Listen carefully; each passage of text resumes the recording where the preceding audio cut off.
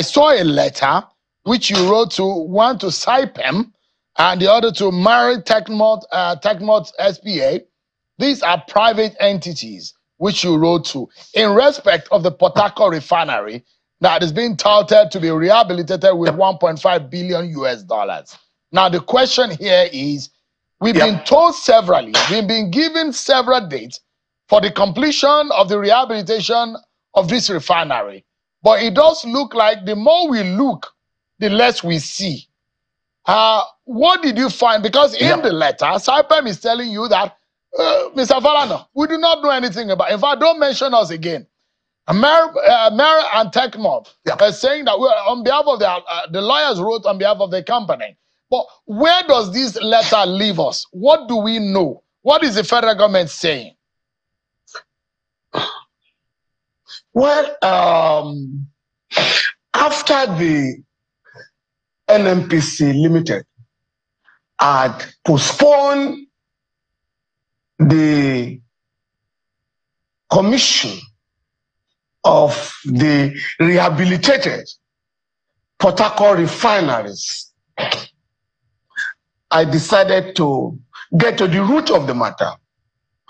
My organization, ASCAP, Alliance on Surviving COVID-19 and Beyond, mandated me to write to the two Italian contracting firms that got these contracts. In April 2021, the Federal Executive Council approved the award of the contract for the rehabilitation of the Port Harcourt Refinery to Maya Techmont SPA to fix the two refineries for the sum of $1.5 billion.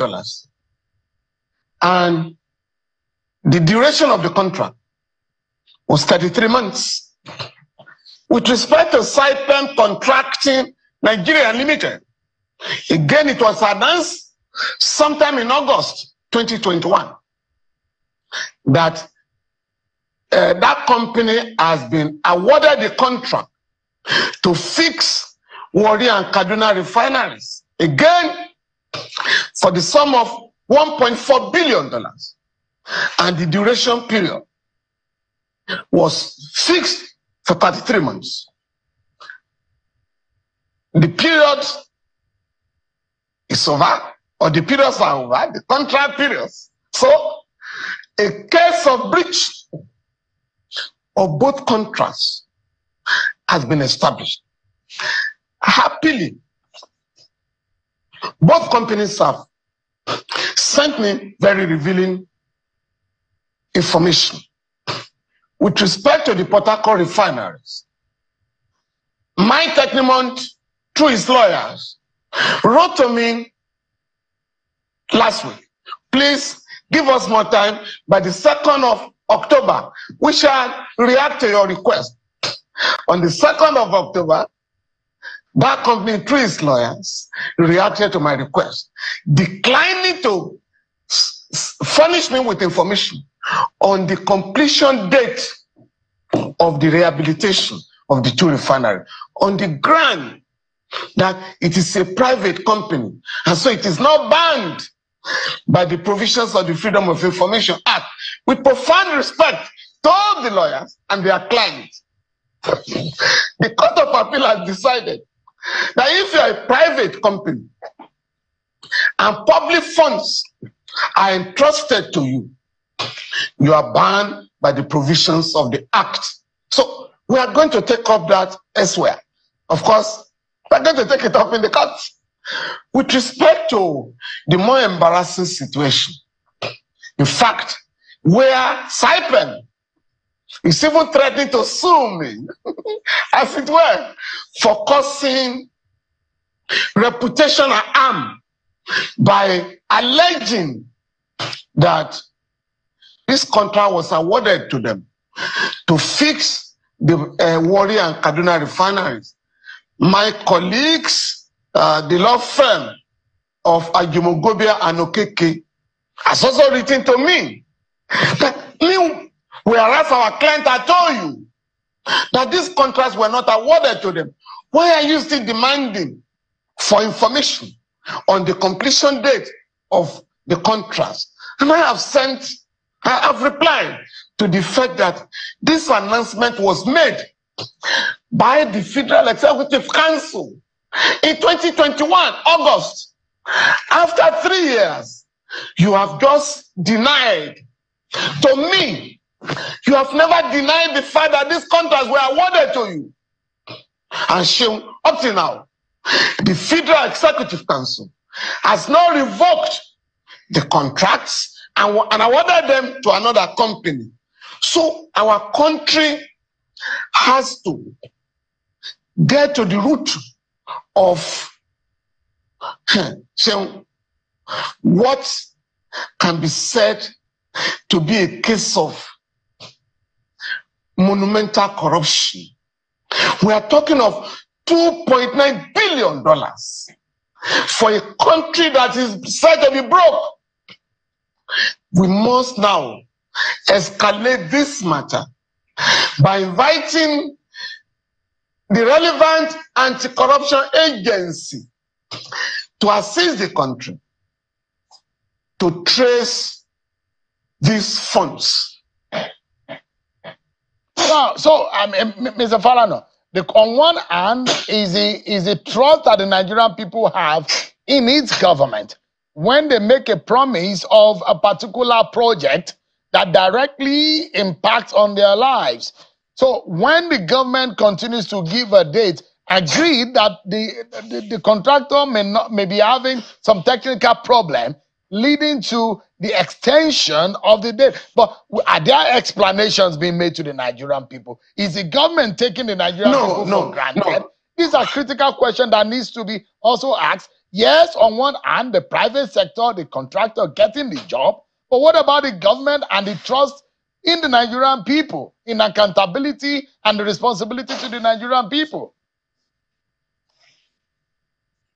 Now, again, the government has not been properly advised. What we used to know in this country is that if the government awarded a contract to a company, the government will simply summon the contractors to justify a delay in the execution of the contract. So it is not the place of the NNPC Limited or the federal government to announce when the refineries are going to be fully rehabilitated. The duty of the government is to summon the contractors to justify why a breach has occurred.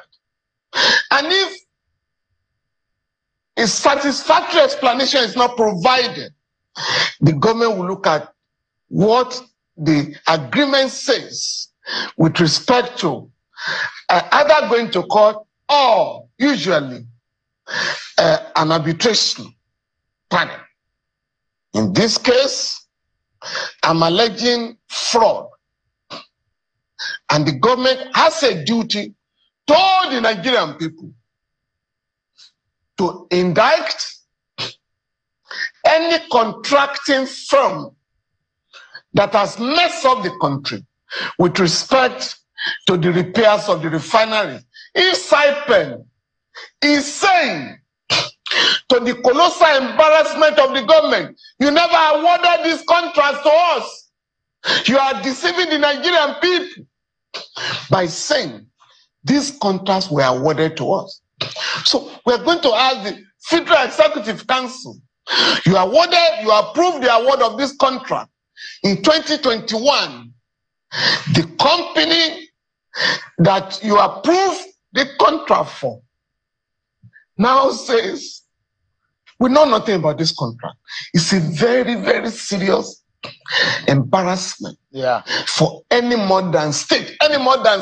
All right. The one of Port Harcourt has become a huge embarrassment.